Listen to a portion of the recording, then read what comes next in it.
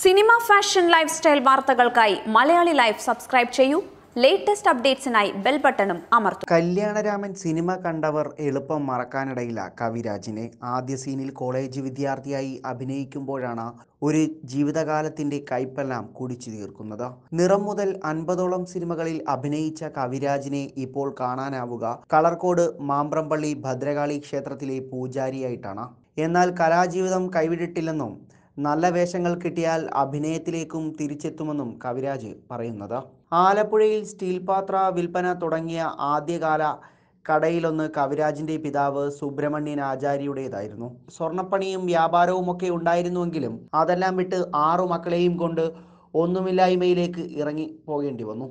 ആ ഇല്ലായ്മകളിൽ നിന്നുമാണ് കവിരാജിന്റെ ജീവിതം തുടങ്ങുന്നത് തന്നെ. അച്ഛൻ ക്യാൻസർ ബാധിച്ചു മരിച്ചതോടെ ജീവിതം നടുക്കടലിൽ പെട്ടതുപോലെയായി. അമ്മ സരസ്വതി അമ്മാളായി പിന്നീട് ലോകം.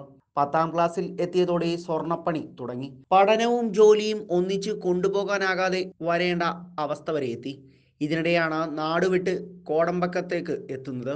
ഒരു സുഹൃത്തിനെ യാദൃച്ഛികമായി കണ്ടുമുട്ടി. അയാൾക്കൊപ്പം എത്തിയത് ഹൈദരാബാദിലെ നൃത്ത പഠന കേന്ദ്രത്തിൽ. നൃത്തം പഠിച്ചു. ഒപ്പം ജൂനിയർ ആർട്ടിസ്റ്റുമായി. കിട്ടുന്ന തുക വീട്ടിലേക്ക് അയക്കുകയും ചെയ്തു. സഹോദരിയുടെ ഭർത്താവ് മരിച്ചതോടെ ആ കുടുംബത്തെയും ഒപ്പം കൂട്ടി. നിറത്തിനു ശേഷം കല്യാണരാമൻ, തെങ്കാശിപ്പട്ടണം, കുഞ്ഞിക്കൂനൻ, രണ്ടാം ഭാവം, മഴത്തുള്ളിക്കിലുക്കം തുടങ്ങി ഒട്ടേറെ സൂപ്പർ ഹിറ്റ് സിനിമകളുടെ ഭാഗവുമായി കവിരാജ്. പിന്നീട് സീരിയൽ വേഷങ്ങളുടെ സുവർണ കാലഘട്ടമായിരുന്നു. പ്രമുഖ ചാനൽ പരമ്പരകളിൽ വില്ലനായും നായകനായും നിറഞ്ഞു നിന്നു. ഇതിനിടെയാണ് കൊല്ലം സ്വദേശിനി അനു ജീവിതത്തിലേക്ക് എത്തുന്നത്. ജീവിതത്തിൽ കാലുറപ്പിച്ചു വന്നപ്പോഴാണ് അമ്മയുടെ മരണം തേടിയെത്തുന്നത്. അമ്മ കൂടി പോയതോടെ ആത്മീയതയിലേക്ക് കൂടുതൽ അടുത്തു. മന്ത്രങ്ങളും മറ്റും പഠിച്ചു തുടങ്ങി. മകൻ ജനിച്ചു കുറച്ചു നാളുകളെ ആയിരുന്നുള്ളൂ.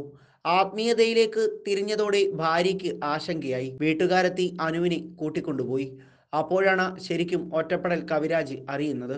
അങ്ങനെയാണ് ഹിമാലയ യാത്ര തുടങ്ങിയത്. ബദ്രിനാഥ് ക്ഷേത്രത്തിലാണ് അത് അവസാനിച്ചത്. പുതിയ ജന്മമെടുക്കുകയാണെന്ന തോന്നൽ അവിടെ നിന്നുണ്ടായി.